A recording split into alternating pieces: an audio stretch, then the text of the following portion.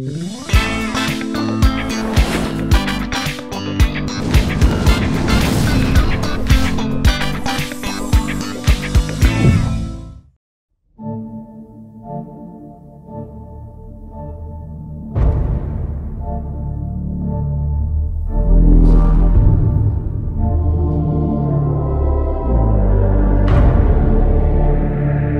Mandos, McFarlane here, and I'm glad you guys could stop on by to take a look at our new review on two new characters that just came out from McFarlane. We're able to get one of these Battle Sisters and one of these Blood Angels Hell Blasters. Hell yeah guys, let's take them out of the box and let's get into it. Let's go Mandos, woo! Alright guys, McFarlane's been making some cool toys lately. The DC Multiverse has got some hit or misses with some articulation, with some design choices, but I really gotta say, these Warhammer toys honestly look super awesome. They really, really do. Today on forecast, or what we're looking at, or on the menu, is going to be this Hell Blaster. That's what they're called, right? Yeah, Hell Blaster Blood Angel. He looks super sick. We're gonna take him out of box and see what he looks like. Give you the full freaking review on that sucker. Then also, we got a Battle Sister, and she looks super awesome. My wife was like taking a look at her and looking at the skulls and the cross. Yeah, honestly, McFarlane's got a really good sense of detail when it comes to those little nuanced things. Let's get these suckers out of the boxes. Let's go. All right, let's open it from the bottom. This box isn't the perfect. No, so I got this on Walmart. It's not even advertised for full price. It's $19.99, doesn't have the full name. They also have the gold label one. I do want to get one of those. I don't want to pay 50 bucks for it. I think it's the better of looking at the Hell Blasters or what have you, but this one's a good one too. If you look at the other ones on the box, I'm not so much more for these like these, what do they call them? Artist proofs. I don't dig those. I want the color. I don't care about the proof of work. I can already see the proof of work right here, and it looks pretty damn good to me. I like the big bulky guns. It reminds me of Gears of War. So yeah, super cool. I know this is Warhammer 40k is based off a tabletop game. There's also a lot of video games and RPGs and storybooks and a lot of lore that goes along with this. Let me just go like that. That was pretty cool how I did that thing. Cool not. He looks pretty sick.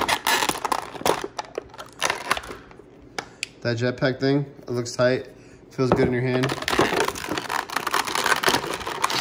Bolter, I think that's what they call their guns. It looks super sick. That thing feels chunky in my hand. I can feel it. Looks tight. It's got the scope and everything on it. Cool. Let's get the big daddy out and sell the Hell Blaster. He feels good. Alright, that's being a little iffy. We got it. Yeah, he feels really, really good. Like, he's like already posing himself. Yeah, he feels really good. Oh, I like how his hand is like already pre-posed, like to hold the gun. And then if you look at his eyes, I don't know if this is paint or it's meant to be like it. But look at his eyes. Did they forget to paint one side of his eyes? That's crazy. Let's take a look.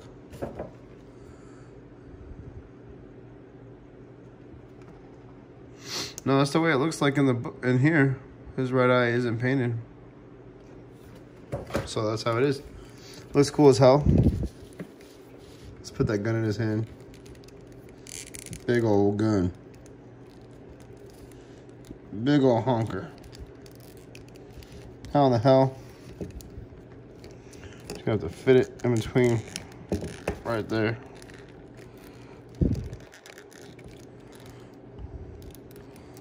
Got a trigger finger right there. That looks pretty good. Like I said, I like that he can hold it, but the gun just slipped out of his hand. So yeah, a couple times slipping in there gets kind of easier. I really dig how his hand like automatically like falls right there with it. Yeah, looks tight. So I've had a lot of multiverse characters and a lot of McFarlane characters, but like he feels really good. Like even look how his joints bend at his knees. Like that's all under his armor. That extra piece right there, you won't even see it. It doesn't even have to be there. And like the detail on the armor pieces in the side, like too. I don't know what that is. This little amulet, this the blood thing, it looks so tight. The freaking detail on the wings. Let me get out of the light so you can take a look at that. Like, look at that. Oh, look, let's put his jetpack on. Yeah, dude, I'm actually really, like, really, yeah, dude, this shit is sick as hell, dude. Dude, look at the detail on him, dude. It's sick, dude. And the pivot on his boots. Oh, yeah, that boot looks good. He doesn't have that stupid nose thing that I don't understand what they have, but they have this right here, this little armor piece. Like, oh, man, he feels really good. This guy feels really good. Super good. I dig it. Hella posable.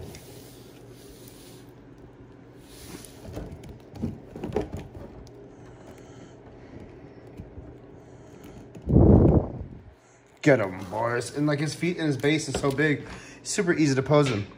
He looks freaking awesome. I dig this character. Full 360 spin. Check out his freaking belt right here. We got 2 pouches right there on it. Armor. Looks sick. The drop of blood, the freaking electrical shock thing. And like I said, it looks really sick. Let's take the gun out of his hand. Looks super freaking awesome. Normally, I like to keep these guys in boxes, but this is one of the characters that you really got to take out. Also, they have articulation on these shoulder pads. Super nice. They go up and down. Like, yeah, Todd McFarlane knows what he's doing. Dude, he really put some time and effort on these. Like, he really wants, I don't know if he wants an award or what's he trying to do here. But, damn, this thing feels better than most of the freaking DC Multiverse and all of its articulation. That's crazy. And it has all this armor pieces, even the armor and, like, what you can lack in articulation. Yeah. And then, like, right here, there's a little thing right here, a little pressure thing on his head. One second. You can go look down, up, see how it goes up. And this part goes down, too, like this part right here. That's crazy. That's cool. Cool as shit. I hella dig it. Now, only thing my gripes is, maybe we can get an extra hand in here. And he only came with just that big old rifle. Don't get me wrong though, that bolter is sick as heck. And the way you can hold it, super prime. One more time. Boom, it's got the trigger finger. And the trigger finger goes right in there. Check that out. Yeah, this is a great. Besides, it's super heavy for it to hold. He needs both hands on it. Especially if it's gonna go in that finger hold position. So let's put his arm out for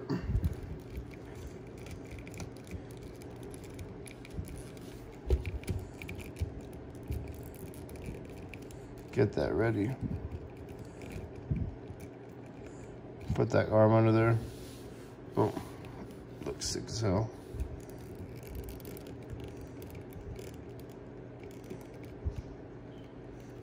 Hell yeah.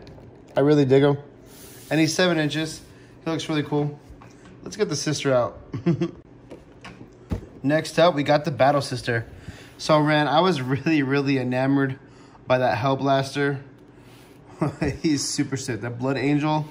But this Hell Sister, her details look off the freaking charts. Check out that box art. Looking so sick on the side there. And she looks super sick in that picture there. The posability just looks freaking top notch right here. McFarlane, hats off to you. And I'm about to get some freaking Mortal Kombat toys thanks to you. Hell yeah. Mortal Kombat. Let's get those suckers. Right before the movie comes out too. Bihan Noob Sabat. Oops. Boom. Damn, she looks super nice.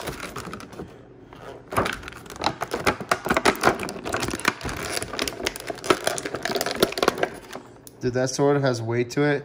It feels really cool. I hella dig that.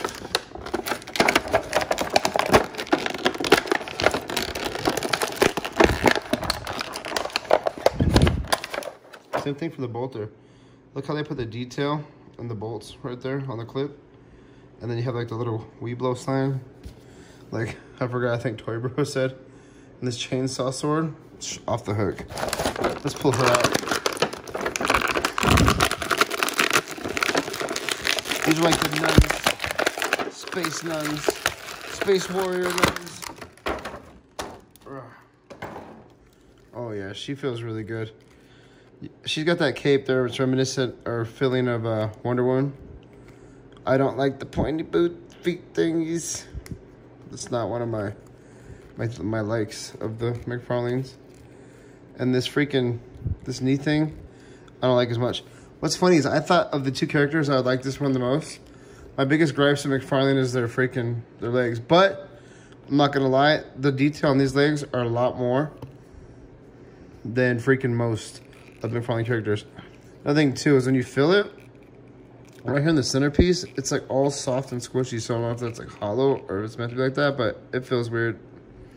And it kind of looks weird because like it's like indenting right there. I don't like that. All right, well, it doesn't feel as good as the other one right off the back, but there's a lot of details in it, and I think that's what has a lot to do with it. So let's get into the details. Right to that cross and crucifixion with the skull. Top notch. And then the helmet looks really sick. We got the backpack. I don't know if the backpack comes off. It doesn't come off. I'm not trying to pull it off. I don't want to break it off. Then we have the freaking Weeblo sign again. Looks really cool on the arm things. These don't move. They stay where they're at. So not as much articulation. Now these gauntlet looks tight too. Once again, they have the symbols right there. And then they have this plastic. It looks cool. Then we have like these little grenades right here and pouches. Looks tight. Sweet. Like I said, I don't dig this one as much, but let's check it out with its accessories.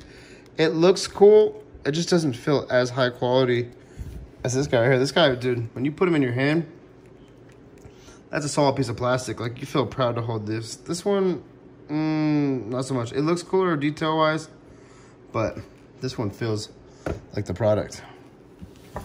All right. Let's go ahead and put the sword in here.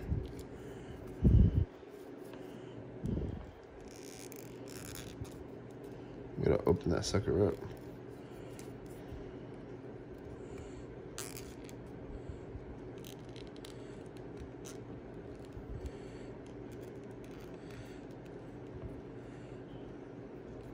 All right, so with the sword, she looks a lot tighter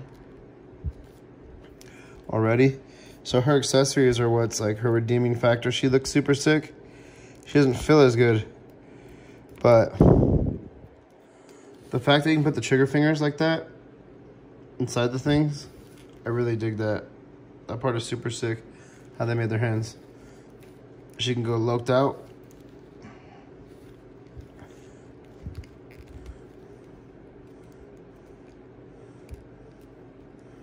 So she looks kind of sick. All right, getting back with the sister, her accessories are off the hook.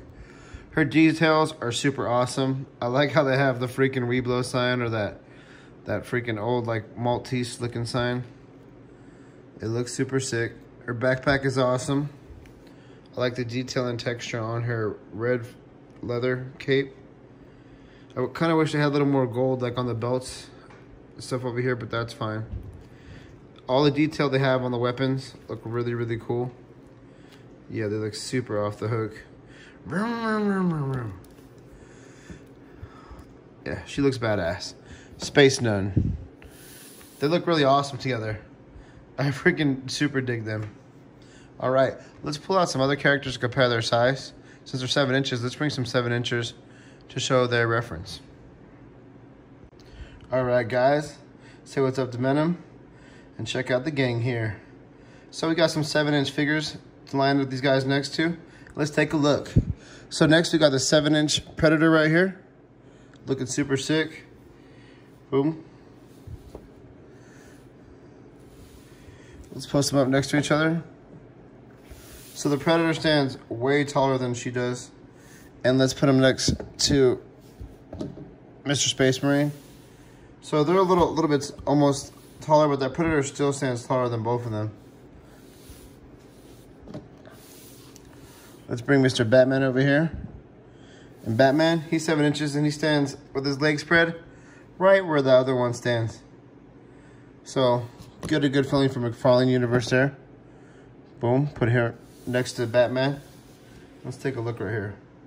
Kind of like ascending order, right? Small, medium, large, extra large. Right? Batman. So let's take a look at him right quick. Hell yeah. Honestly, I really dig this character. He's got hella detail in it. There goes our companion cube.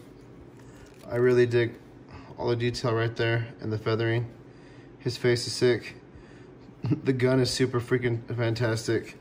The feel of armor looks tight. The overall character looks sick. The presentation's great. The feel is great. The sister, she feels like a regular DC multiverse when it comes to legs. Kind of flimsy and hard, a little difficult to stand. But once you find that sweet spot, she gets kind of easy, right? Boom, right there, right? And she looks super sick with her accessories. And all the detail they put into her, it makes up for anything else. And there's nothing wrong with it. I just really feel like that big bulky design on the Warhammer characters lends itself to the top McFarlane style.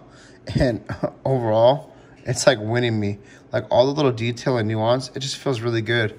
It almost feels like a Gundam like suit toy, and like I just want to play with it and like pose it and do stuff with it. It looks really good and really fun. And overall, just a great figure. Honestly, my first favorite figure was always this NECA right here. It's always bring him out to compare. I love the detail right there and the way he looks. He's super awesome with the LED lights in the eyes. But you know, we got a freaking dueler here. Let's battle. We're not gonna stand for this. And if you guys like, please hit that subscribe and hit that like button. The thumbs up always help. And like always, may the nerf be with you.